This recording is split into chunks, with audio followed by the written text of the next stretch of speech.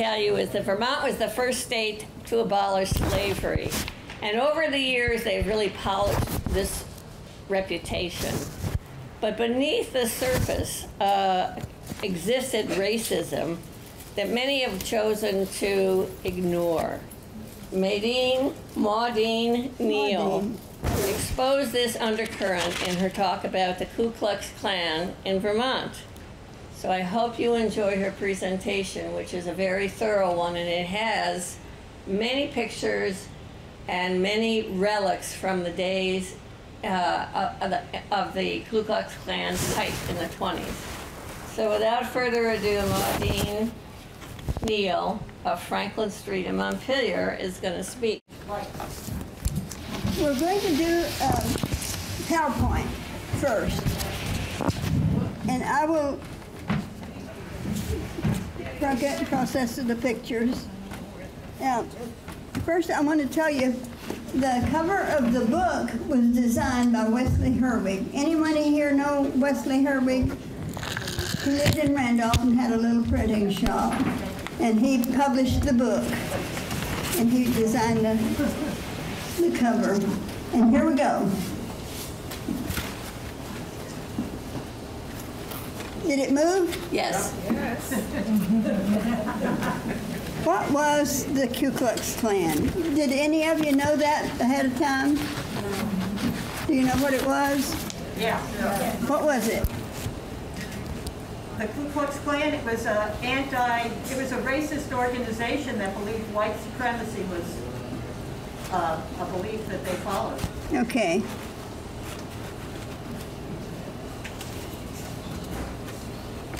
And This one. If you go into the next one. I don't see very well. Trying to get so I can see it. So people thought they were protecting themselves. Not hearing you again, Maudine. People thought they were protecting themselves from the. Hello, hello, hello. How does it turn on and off? Can you hear it?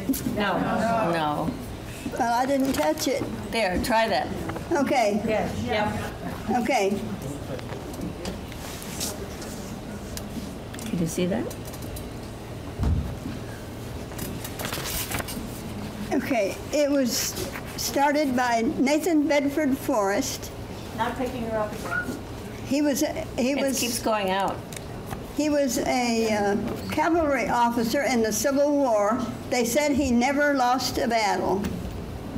I don't know myself if he did or not. Okay. Here, Mary, why don't you sit on this bench? Can you read that? Keeps going up. Is that a yes or a no? That was a yes. Okay. Next picture.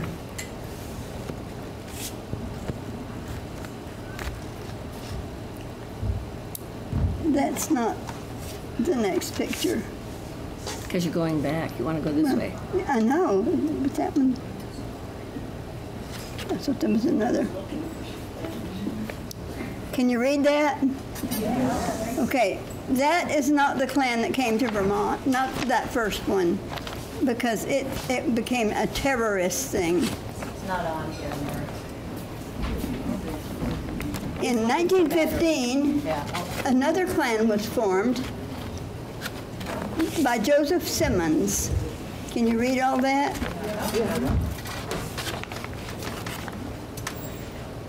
Yep. Born in 1880, died in 1945.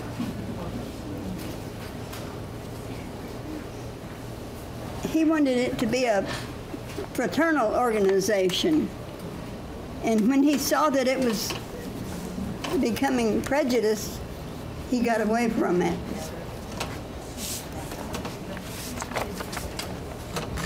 In 1924, he sold it to Hiram Evans. But Hiram Evans didn't want it to be a fraternal organization. He wanted it to be a money-making thing. And you have read this now. Why was it accepted? Okay, we got here. Before you go on, would you talk about how they thought it would be a money-making organization? They were charging admission. Not a lot, $10 a person, but that's, as far as I know, that's the way it was done.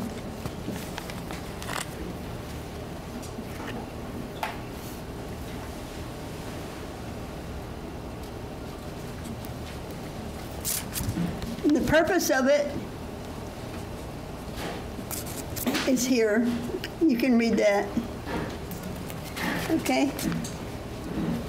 Don't change it so fast. Give us a chance to read it. Yeah, please. Thank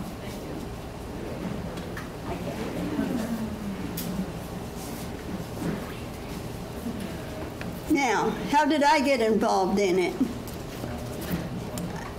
I grew up in Oklahoma, and when I got out of high school, I went down to Texas, and they had an Air Force base there, and my husband was there as an airman. I met him, and we got married 70 years ago, and he was from Vermont. He was born in Berlin. I liked him a lot, and I liked Vermont a lot, so here I am. But I was surprised when we were looking at his mother-in-law's pictures, and I saw this big, long picture with Ku Klux Klan people in it. And I said, what is this? And she said, well, that's me right there. Thank you. She said, I'll show a big one. There'll be a big picture of it on the screen in a minute. Okay, good. Okay. So I questioned her about it. She said, oh, it was just a good time. It was a picnic and prayer and singing, just having a good time, and burning a cross. That was fun. But how many of you like a bonfire?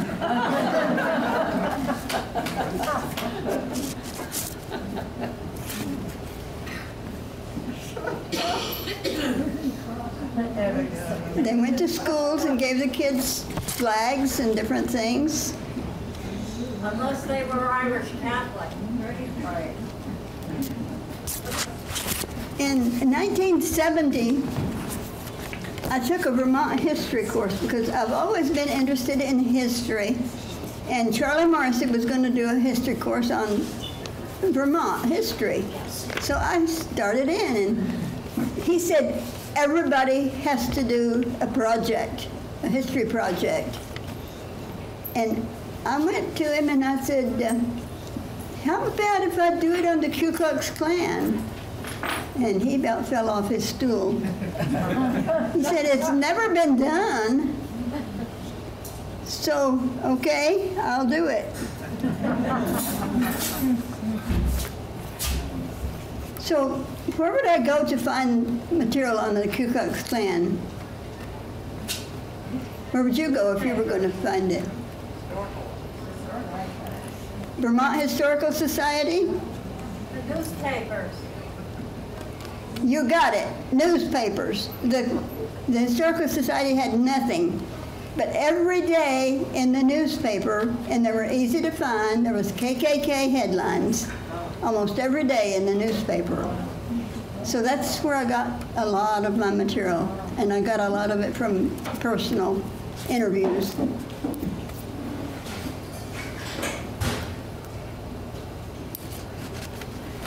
I had a friend about that time who had bought a different house, and she said she found in the attic some Ku Klux Klan material, some robes and some hoods. And if you see the big banner that says Montpelier Women here somewhere. It's over with Lou on the table. I'll get it. But we'll see it later in the pictures. And so I asked her, I said, could I take those to my class to show the teacher? Guess what I got for a grade? Okay. Yeah. He liked it. So we got all the things and took them to my class. Okay. Are you familiar with this house in Montpelier? It's on Liberty Street. And it didn't look like this in 1920. It didn't have that top part on it. But this is where Edwin and Emma Nichols lived. And they were the head of the Klan. She was the head of the women, he was the head of the men. I asked her if Charlie Nichols, our former mayor, was their child, but she didn't know. I don't think they had children. Well, she was older. She was 43 when she married him. But I didn't find any children for them.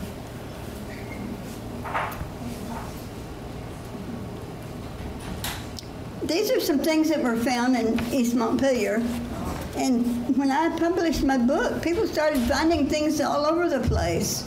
And the Vermont Historical Society has getting a pretty good collection of things. So when did you publish your book? What year? In 87. Here are some newspaper items that I found. Cross burning in Barnard, a big gathering in Shaw's Field, 600 to 1,000, I don't know if that's cars or people, but there were a lot of people. In the bottom is later Crawford's Auto World land. Do you remember that in Bethel? Crawford's Auto place. How were the articles presented? Was it just straight news coverage, or was it expose? They were kind of against it. Most of them were against it. Here's more items. There were 150 Klansmen that met in Windsor. You can read all that, right? Yeah. Yep. Give them a minute. Can you see it, Mary? Yep. That's, okay, the last one is a cross was burned on the Catholic Church steps.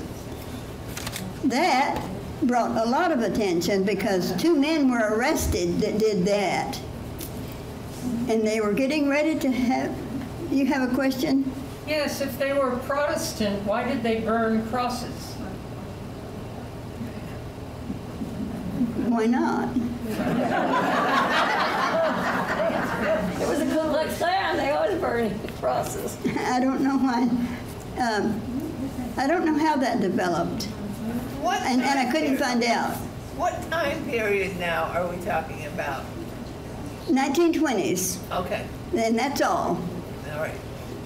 Well, my grandmother told me that when she was a little girl living in Moortown, as an Irish Catholic, she was told not to go near the encampment, which was down on the Mad River, right below Moortown Village. That's Because right. they were stealing children. Oh, well, okay. We'll have time for comments and the questions later, all day if we want to. But I want to tell you about these 2 men that were arrested at the Catholic Church. They were getting ready to have a trial for them, but they never did. They finally had to just not do it. But the lawyer that was going to defend these 2 guys was named Dean Davis. Wow. Who was that? Governor of the state of Vermont later.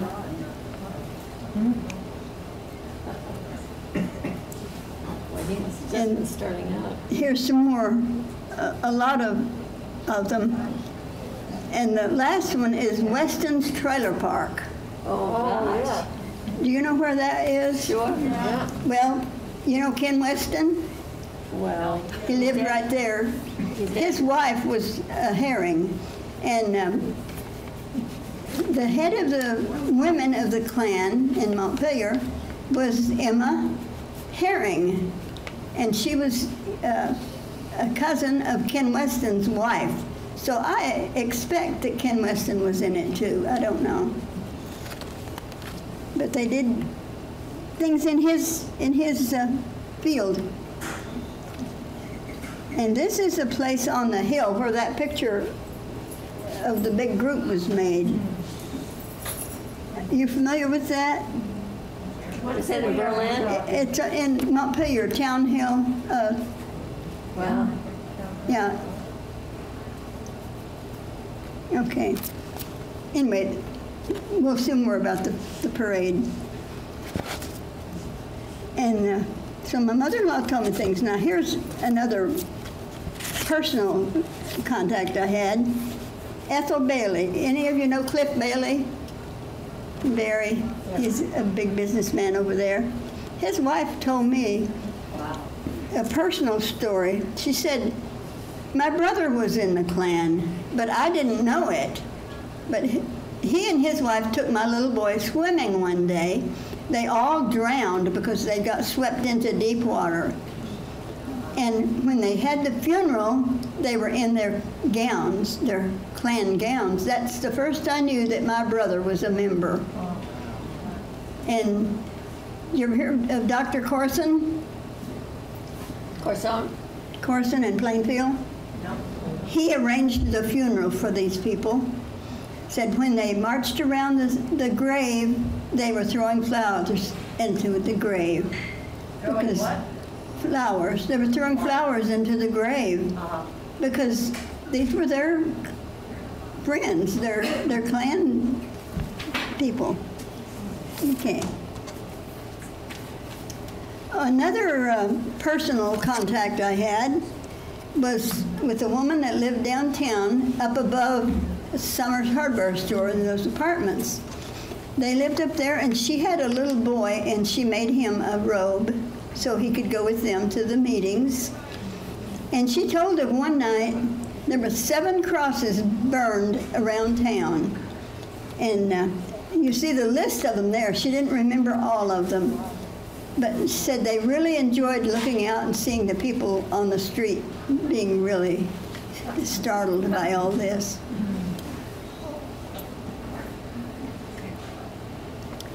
Now, this is a Klan outing of some Northfield Klansmen women, and the woman on the right, as you look at it, is my husband's grandmother, and the next one was his mother, and 2 other people from Northfield. They went to Smuggler's Notch for a picnic. Now, doesn't that sound like fun? How many of you been to Smuggler's Notch for a picnic? And here's some other members from Northfield. Mrs. Whitney, her husband was ran the Northfield News. You can read the names of these people. So they were all, most of the people who were in the Klan were upstanding, reputable people, like newspaper editors, preachers.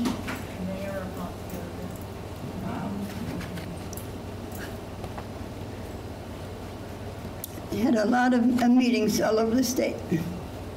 The big event they had was the parade, and that was in 1927, July the 4th. Why not have a big parade?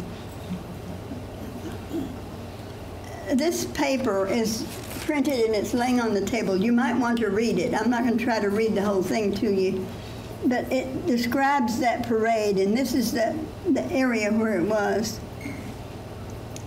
Can you go back to that for a minute so we can just...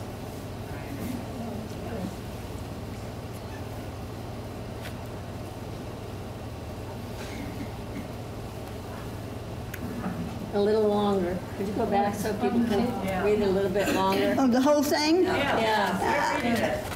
If you take the paper over there and read it, Well, it's easier for us.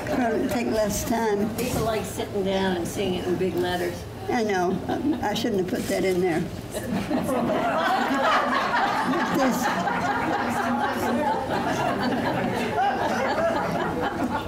They say there was 15 to 20,000 people in town that day.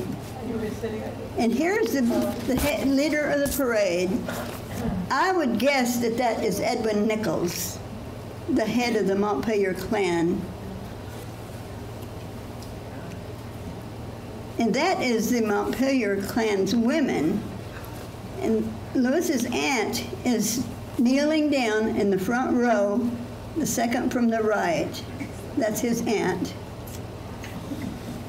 And she lived in Montpelier. Carrie Warren? Clara. Clara. Oh, Yeah, her name is Clara Warren. hard to see it from here. Yeah, but Carrie Warren was her mother. And this is the Berry Klan. You see their banner? And this is the Montpelier. No, this is the Northfield. Northfield, and Lewis's mother is standing behind the flag on the right end. That's Lewis's mother, Laura.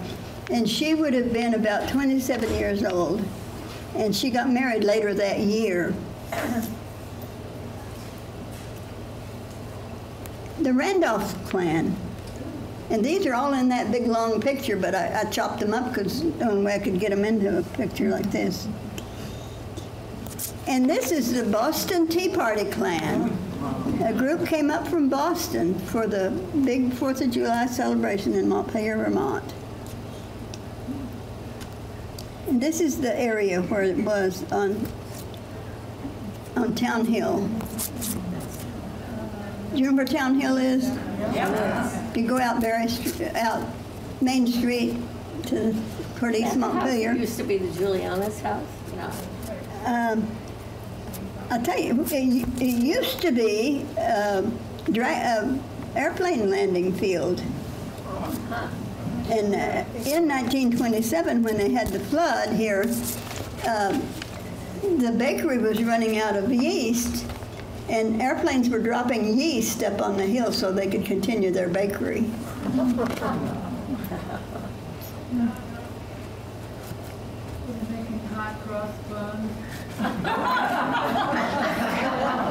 What? Were they making hot cross buns? Yes. Actually, they did make it. My husband worked there for 10 years. But the Klan by this time is getting a bad reputation. So they were beginning to fold up their things and hide them and deny they were ever in it. By 1930, the Klan was totally disbanded. You can read that. And when I was doing my history project, a lot of younger people, which would be my age and yours, didn't know that it had ever been here. Would you have known it had been here? Mary Alice did. Not much, but my grandmother was much older, so she must have been in the 1900s. Yeah. They had. I would just bet you that a lot of your grandmothers were in it. Well, some of us will have Irish Catholic in the background, so. I don't think that would have mattered. Some are Jewish. Now, this changes the whole subject right here. The witness stump. My husband was working on the neighbor's garage, and he saw this thing and mentioned to her that I had been doing Ku Klux Klan work, because down in the corner it has a KKK 32, and she gave it to him. And up in the corner, in the right-hand corner, with a pencil had been written, and it was so dim I could hardly see it. I had to use a magnifying glass to see it. It said Stan Olin, Chicago, Illinois. Well, I'm a genealogist, so what do I have to do? I had to find him. So I went to the 1920 census, also the 1910, and the 1930. You can see it better in the 1930.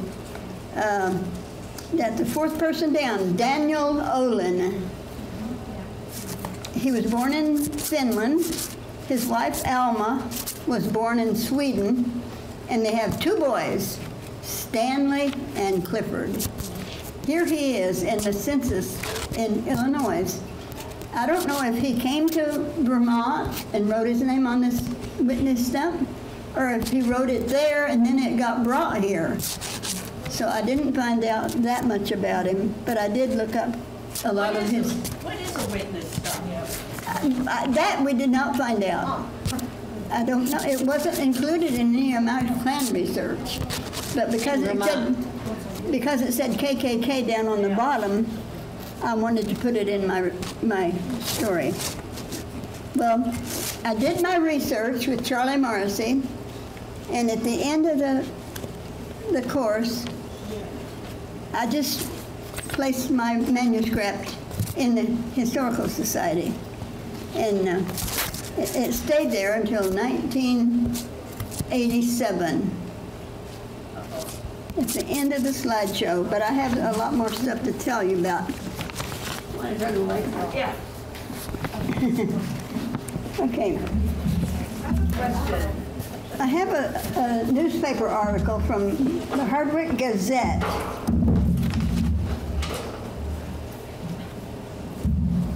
February 8th, 1923. So 1923 is when it was starting up in Vermont. And here's what the Gazette said. A Ku Klux Klan organizer, George P. Mason by name, is due to make an attempt to start something in Vermont soon. He is now already talking it up in New Hampshire and has told people in that state that he plans to organize Klans all through New England and eventually control the public offices. Last week, he invaded the New Hampshire legislature, where it is claimed that he enrolled membership of 20 legislators in this organization. Forewarned is forearmed. If Vermont is on the lookout for him, it may be better prepared to meet the situation when it arrives. So this is kind of warning they're coming.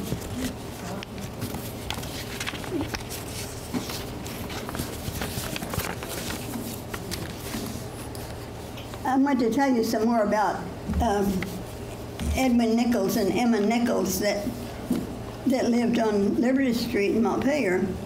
Her maiden name was Herring, and there was a lot of herrings. And there's any of you related to herrings? There are a lot of them around. A lot in Berlin. A lot of them in Berlin, and there was a lot in Moortown at that time. And Emma Herring's father was named Charles Herring, and he was from Berlin. He was in the Civil War, and he got wounded. He was shot, and he had a brother, Selden, that was with him there, and he put him on a retreating cannon. Then he put him on an ambulance, and then he put him on a baggage wagon, so he managed to save his brother. And Charles had a brother, William. He was the father of Ken Weston's wife. So I prepared a little Herring genealogy here. Okay, another incident that I found was in South Barry. A friend of mine, well, two friends of mine, Don Camp. Ever heard of Don Camp? He had a farm in South Barry. Camp Street. Maybe. Well, Camp Street is where all the granite manufacturing owners live. Yeah. Well, anyway, he was a member of the Klan, and another friend was a member of the Grange, and they made a deal. If you'll join the Grange, I'll join the Klan. So they did. Well, this friend of mine that was telling me about it said, I was really a joiner, so I got involved and I became an officer. They gave me a special collar to wear when I'm officiating in the office there. But one day I went to a meeting. There was a strange woman there from New Hampshire, and she said, I've got to talk to you. I understand you're harboring Jews. What would that mean? And my friend said, my Irish temper took off. I threw my robe down and I threw the collar down and I stomped out of there, and I never went back. and said they followed me to the door trying to beg me to stay. Well, the story of the Jew was that there was a woman in the community who had had a little illegitimate child in the past, and then she soon married a man who was a Jew, so that man who was a Jew sort of raised her little boy with her. So he might have appeared to be a Jew, but he wasn't. And when that little boy grew up, he married and had a little boy. Well, neither one of them were Jews.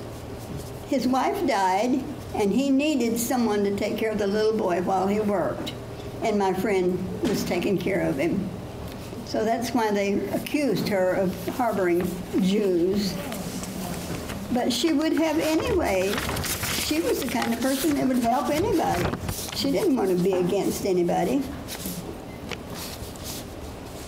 Another case, did you ever hear of Cliff Bailey in Barry? He had a wife, Ethel Bailey, and she's the one that said that her brother was in the Klan. I guess I told you all about that. But Dr. Corson prepared the funeral. So at the end of the 3-month class, I wrote my paper, left it at the Historical Society, and during the time it was there, over 10 years, people were coming to me from all kinds of places. One came from Maine, had a picture just like mine, made the same day. His was number 1, mine's number 4. So I'm sure there's more of those in somebody's attic around. Now, Pat Shepard is a lady from Topsom, and she wrote to me and said, my mother has a bunch of Klan stuff here. She doesn't really want it or know anything about it. Would you like to see it? So we went over to see it, and she ended up giving it to me. And I think there's a picture over there somewhere of all the stuff. It was a little pocket knife that said KKK on it. And there was robes, and there was pamphlets, and she gave all those to me. And I gave them to the Vermont Historical Society. And you see this, the book standing here on the end is called Vermont Century Book. It's the 200th anniversary of statehood. And the section and it was kind of laid out every 10 years. The section on the 1920s has the picture of a big Klan picture. Okay, one more character here. Karen Hess was an author. She wrote children's books. And here's what she had to say later on. She said, in 1997, while returning from a speaking engagement, I spent the last minutes of my flight skimming the airline magazine, and I came across a short piece about the Ku Klux Klan in Vermont in the 1920s. I read the item, shaking my head in disbelief. Back home, I wasted no time in attempting to disprove the article, but to my surprise, it was correct. I read Maudine Neal's book about the Klan in Vermont. I wrote to her about her research and tried to imagine how I might take this episode in history and craft a compelling story from it. Well, she did write a story about it, and it's over there, a book called Witness. She wrote the book, and shortly after that, in 2003, Vermont had a program. I don't know if they do it every year, but it was called Vermont Reads. You ever hear of that? Yeah. Every town, or school at least, wanted to read the same book that year. In 1923, the book they wanted to read was Witness. 1923? 2000. Oh, wake me up. 2000, Is that the one called 2003. Different Points of View? Pardon? Is that the book where different people talk from different points of view? Maybe. She wrote it as a play. Okay. And in Northfield, she had it performed. And when she chose the people to be the performers, she chose people that had the same background. Like, Claudine, I have a question. okay, You talked about your mother-in-law, described what the KKK was for her was a social. that's right. So, but they did do all the cross-breeding. So how many did it evolve from kind of an innocent, in Vermont, did it evolve from kind of an innocent social event to the darker side? Or was that always there and some people either I think it was- ignored it or didn't know about it? They didn't know. Like my friend in South Barry, who was accused of harboring Jews, she didn't know she wasn't supposed to harbor a Jew. And really, she wasn't. And you came from Oklahoma, so you actually knew the Ku Klux Klan was a pretty terrible organization. I knew to stay away from it. My father's people came from Georgia and South Carolina, and they came to Oklahoma in the 1920s, and that's when it was pretty active down there. But Do you have any information about when it started over in New Hampshire? Because the people that were bothering my grandmother were coming from New Hampshire and camping out over here in probably the end of the 19th century. I think it would have probably been, Joseph Simmons started this Klan in 1915 in Georgia, and it spread all over the country, so it came My to... grandmother was born in the 1800s, so I think it had started in New Hampshire long before. Well, the first Klan might have been, it was, I don't think it was up here, though. It was more in the South. But 1915 is when Joseph Simmons started this Klan. And In Georgia, and then it spread all over, right? that's right. Okay. Well, I think, Tell them about finding some of the robes in houses in Montpelier, the story you told me when we got together. People had them in their attics. I did.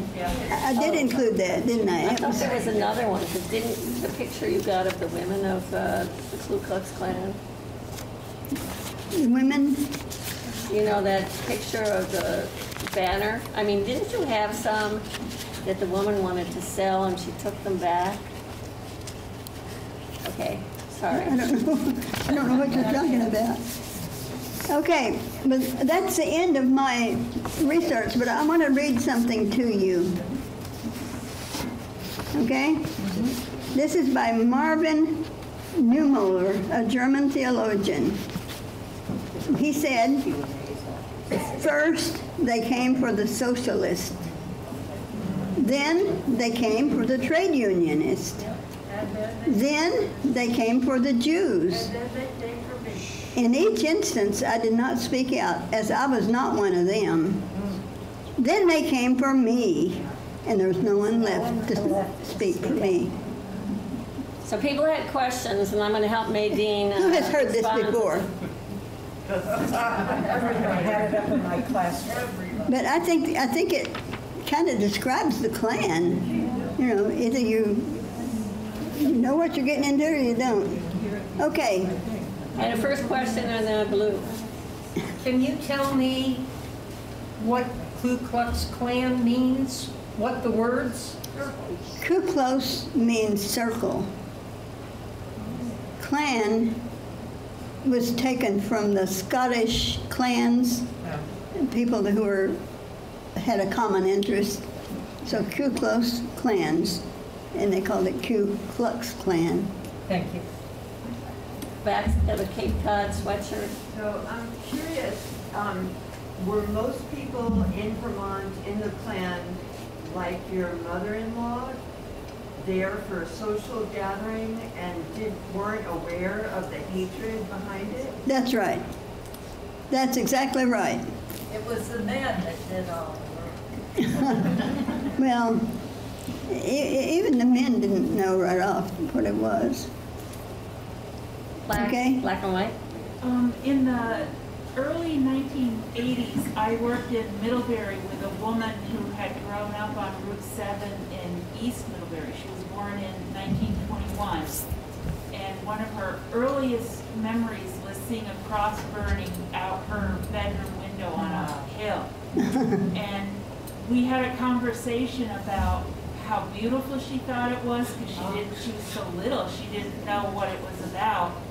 And having to switch her mind, she didn't learn what it was about till she said after she got out of high school and someone explained to her what that was about. Yeah. And how she had to switch her mind from this beautiful image in her head of this gold, fiery thing to what it really meant.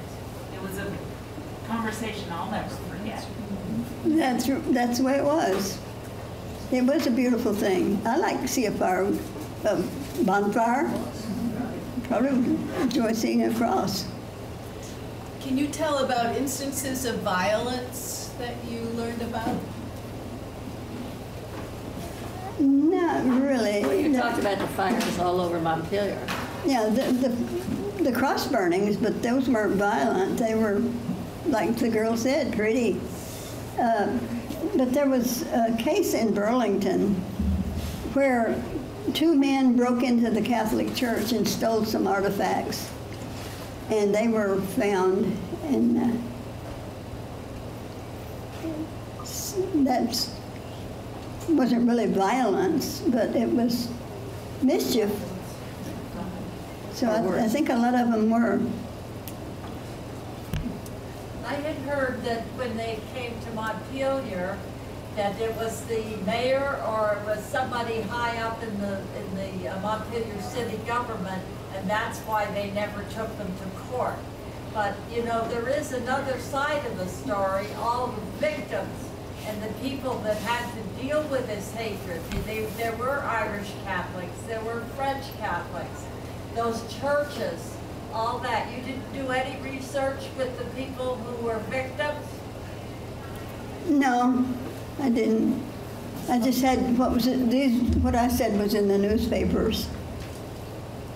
This was just a less than a year course, and she was also raising a family. So she did more research than anybody's done, but it's hardly as exhaustive as it might be.